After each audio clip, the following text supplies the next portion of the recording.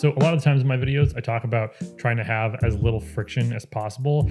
Because I make videos so often, having to tweak things in my videos just to get them to where I want them to be constantly is sometimes a little bit of a drag. So if I can just reduce the friction to making videos, then that'll really help me in the long run. So one way that I've done that recently is by getting a couple of lenses that I think are going to work really well for me. Now, I've used so many different lenses in the Micro Four Thirds system, but I really wanted to get a couple of lenses that had a really consistent look. So as some of you know, I use the Sigma 16mm for Micro Four Thirds, which is what I'm shooting on right now. But I wanted to pick up a complementary lens to this Sigma 16mm that would be a little bit tighter and I could use for more portrait style shots. So I picked up this little lens. This is the Sigma 30mm f1.4, and this is also in the contemporary lineup of lenses that Sigma has for Micro Four Thirds, Sony E, and Canon M, and I think pretty recently Fuji X as well. So no matter what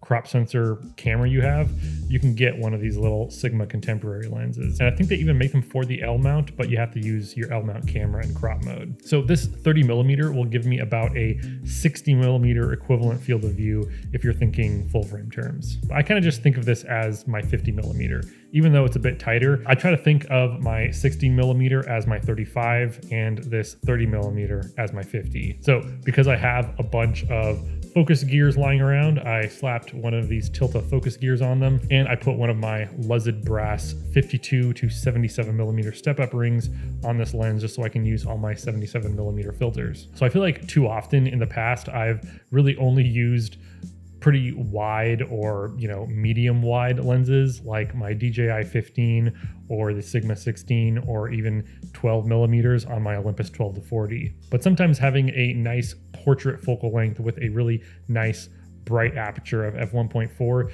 is a really nice tool to have. And I've actually used this on a few of my YouTube videos already, and it just gives a very nice and clean look. The real reason that I got this lens is because it's going to look basically exactly the same as my 16mm. So all the colors and contrast are going to look essentially the same on this 30mm as they do on my 16. And that's one frustration that you might find yourself in if you're using a bunch of different lenses from different manufacturers, is that they're all going to render contrast and color a little bit differently. So a 7 Artisans 35mm f1.4 is going to look different than this 30mm f1.4, or the DJI 15mm gives me different colors and contrast than this Sigma 16mm does. Now, it's not to say that one is better than the other, but having consistent looking lenses that aren't going to take a lot of tweaking to match in post is going to save you a lot of time in the long run. So before we go any further, I would like to thank the sponsor of today's video, which is Skillshare.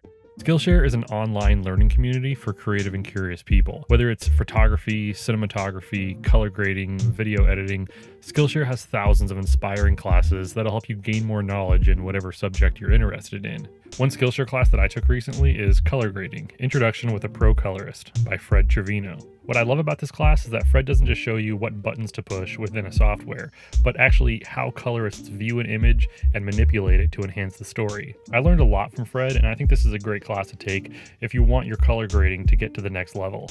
The really cool thing is that the first 1,000 people to click the link in the description below are going to get a 1-month free trial of Skillshare.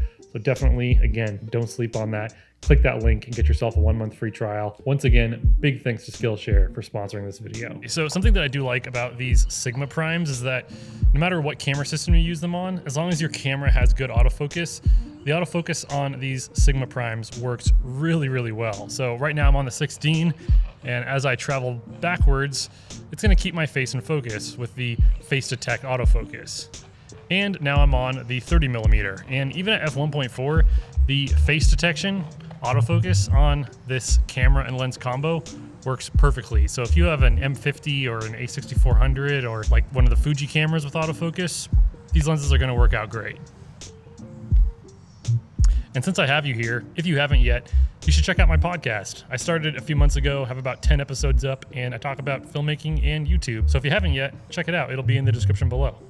So So as far as size, this is just slightly smaller than the 16mm, and it actually feels really good in the hand, and it's got a little bit of weight to it. It is a focus by wire lens, just like the 16mm is, but I found that when I'm manual focusing on my EM1 Mark II, I think that it can work totally fine. I don't do a lot of rack focuses, and when I do, I usually just use the touch screen and just do a digital rack focus, because with the EM1 Mark II, it actually works fairly well. And these are just really nicely weighted on a camera like the EM1 Mark II. So even though in this video I'm talking about the Sigma 30mm, I think that it actually is pretty convenient to have a set of lenses that you can really rely on, and you'll know that they're going to give you a consistent looking image. So maybe having like a set of the Leica primes for your Micro Four Thirds, or if you're shooting Canon or Sony, just getting lenses that are by the same manufacturers that are going to give you a similar looking image. With lenses that have a consistent look, it's going to actually take away a lot of the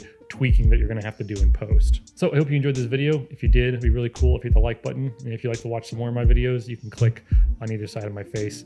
Once again, thank you so much for stopping by, and I'll catch you all next time. Later.